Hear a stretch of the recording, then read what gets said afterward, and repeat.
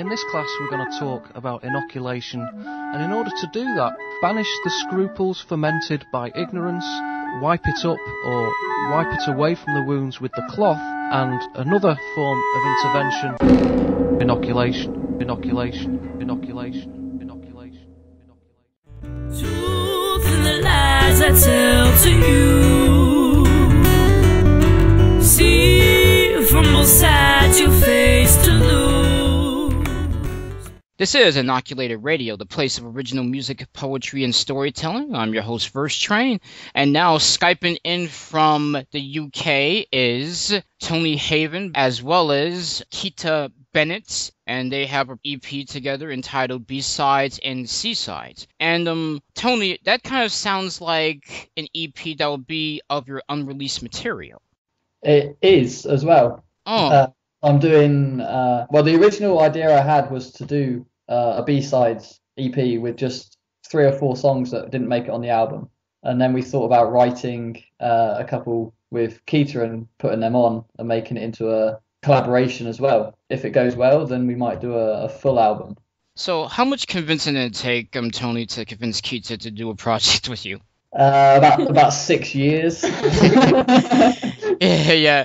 And then there was, like, of course, on Kieta's side, a lot of like, oh, I don't think so. Oh, I don't want to bother. Yeah, something like that. But it's worked out well in the end. We were both at the right sort of stage of, experience and sort of a comfort zone of, like, we've known each other a long time. So we just sit there and write, and there's just no, I don't know, it just goes really smoothly, doesn't it? It does go really smoothly. So, Kieta, when you first worked with Tony, how does the chemistry work in the studio? How do you feel from your end it works out for you? Well, because I've known him for so long, it just doesn't, we just have a bit of a laugh, don't we? Yeah. But yeah, it's pretty cool. Because I'm not actually too embarrassed to kind of sing in front of him anymore. I used to be really, really bad. And I used to want to hide away, but now I'm not too bad. Yeah, so Kieta, since you're a singer, what styles of music do you like listening to, like when you just want to be able to get into the mode of music? Like, what do you usually listen to? I listen to Lauryn Hill, and like I quite like female artists like Christina Aguilera and people like that. But yeah, I listen to all sorts of music though. I listen to acoustic as well, so I really love. So yeah, just a bit of everything, to be honest. Jazz comes through as well, I think. Oh yeah, a lot of time. jazz, yeah.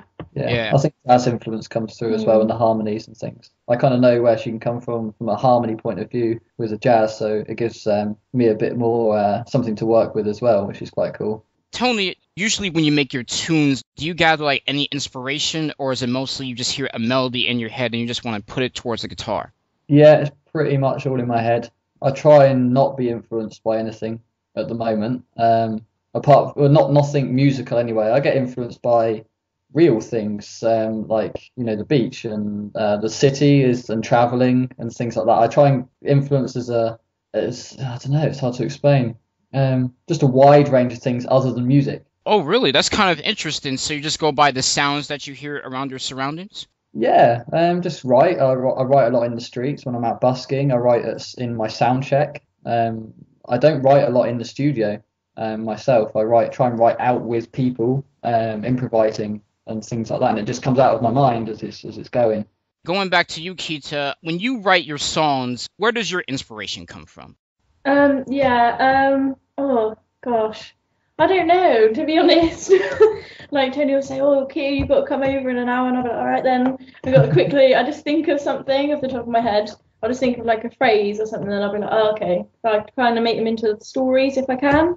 Yeah, I don't know where I get that from, to be honest. I don't know. Just comes out of almost stress of having to write something. Pressure. It comes out from pressure, definitely. Pressure, yeah. Tony, what did you feel the first time you heard Kieta sing? I can't remember the first time I heard her sing. I don't know how long ago that was. We kind of met. We met out of music, out away from music. We met just in a bar with mates and stuff. We live in the same town. Mm-hmm. So we didn't really talk music for about a year. I don't even know if I knew she was a musician at that point. And I was in a metal band, so it was a thing, you know. It was a whole. It just never came up. But then when I took up acoustic, I think that's when we thought. I think I heard you at an open mic night. I think we went to an open mic or something like that, and yeah, I always knew it'd be easy to work with. That's the main thing with me. That has to be the first thing. It has to be someone you can work with, and obviously she's a really good singer as well. So it's just a win-win situation really from that point of view. So how about for you, Kieta? How did you feel the first time you heard Tony's performing? Well, I heard his metal stuff first, didn't I? And that was like, I thought it was pretty awesome. And then when I heard his laugh, I was like, oh, that's pretty awesome. Yeah, he's just amazing to work with, really. Lovely guy as well. Oh. There's not anything else you need to tell me, right, Kieta? No. No, we pretty much we hate each other. Yeah, we hate each other, Yeah. really. So, people, if you want to download Tony Haven's project, B-Sides and Seasides, what's the link? Well, if you go on Facebook and just type my name in, you go on my fan page, Tony Haven Music. I'm going to keep that updated with this project and maybe start another page at some point. But it will be on iTunes and Amazon.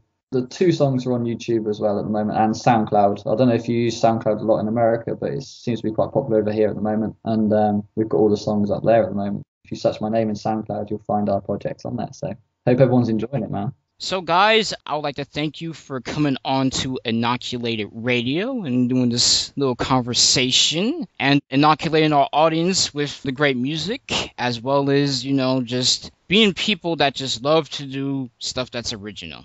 Thank you very much, man. Thank you.